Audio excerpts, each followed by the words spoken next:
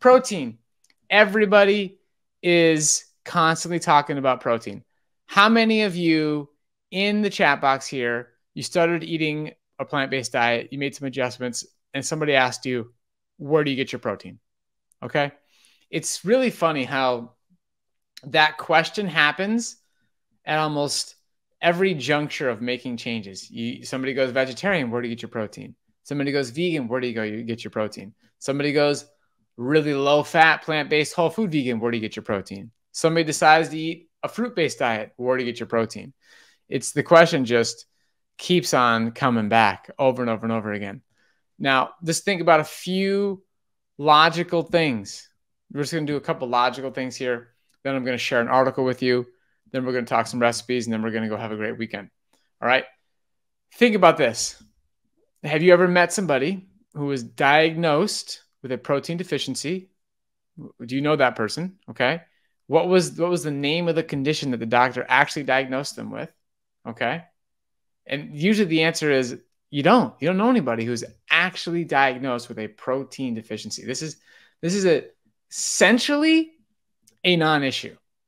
To actually have a true, legitimate medical grade protein deficiency, be kwashiorkor, and that is when there's not enough calories being consumed.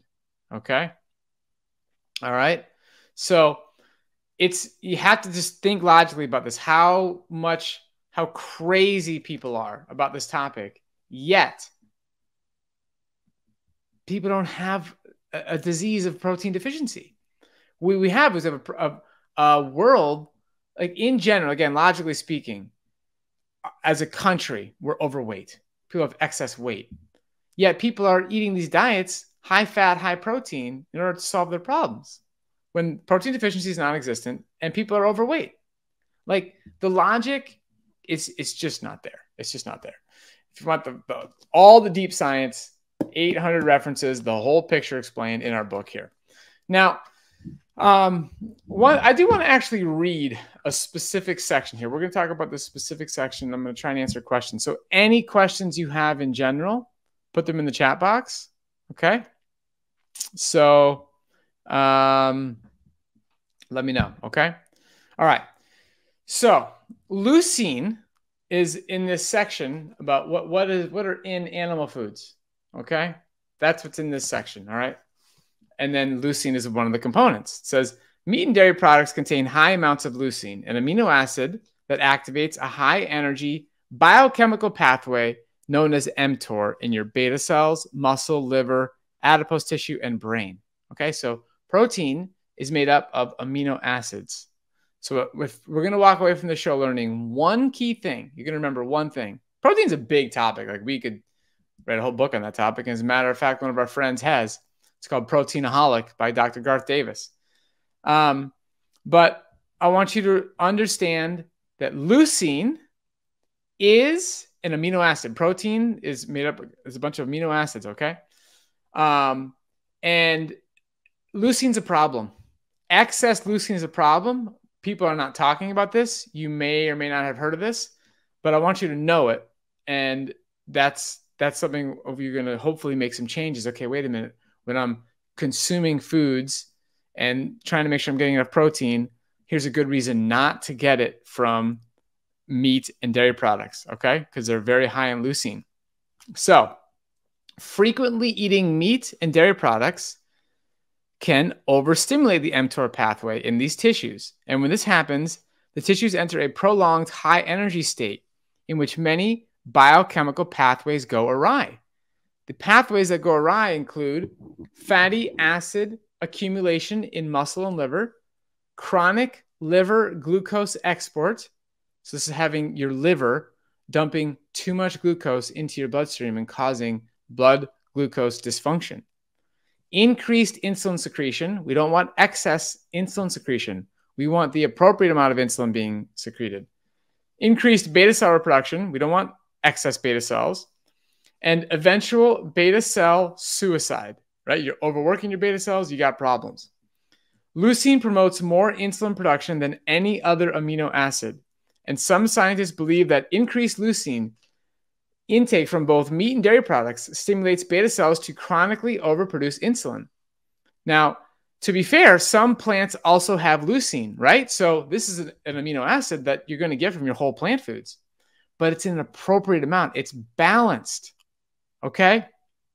If that's the second thing you're going to remember from today's show, is whole foods from nature have a balance beyond our comprehension.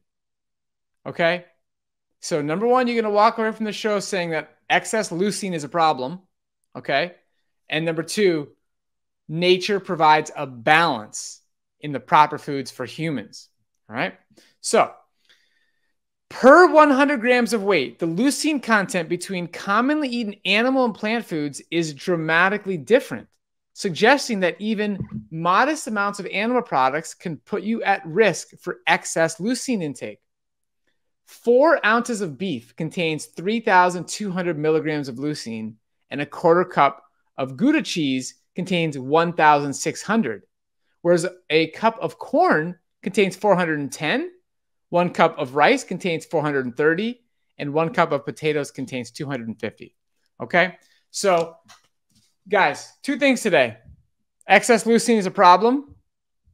Whole plant foods have nutrients in an incredible balance, which we cannot even comprehend. So, with that said, I want to offer you guys a chance to get our foolproof natural recipe guide. All you got to do is in the comments, write the word guide, and we will get this guide to you.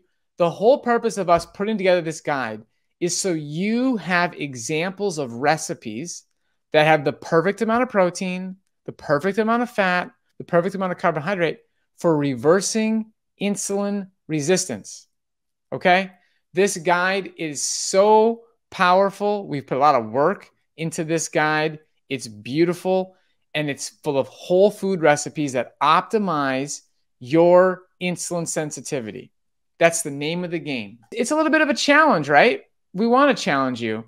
And a lot of people struggle with eating healthy at dinner time. So a lot of these are designed to be either lunch or dinner meals. And I'm going to do nutrition information. Here we go. Let's go back and look at that nutrition information for any one of these. All right. So 17 grams of protein per serving in this recipe, 5 grams of fat, 80 grams of carbohydrate, 405 calories. You're welcome to have more if you want. You could have more calories. But no matter how you spin it, the caloric nutrient ratio is ideal here. Now, if you're commenting guide on YouTube, you're going to have to go and write on Facebook, email us, or DM us. I see a lot of you people on YouTube. All right? Okay? So this is really important here. If you want to reverse insulin resistance, it's incredibly important to reduce your fat intake, and you also want to reduce your protein intake. Excess protein is problematic when it comes to blood glucose and insulin levels. Okay? So as you can see, well, I'm sure Bess will show us a little more of these pictures here, but these are beautiful, delicious, nutritious recipes. And they are designed to keep you satisfied and help you lose weight. Okay? That's also a big part of the game here. All right? If you want to reduce your insulin levels, if you want to reduce your blood glucose levels, a huge part of the process is letting go of excess weight.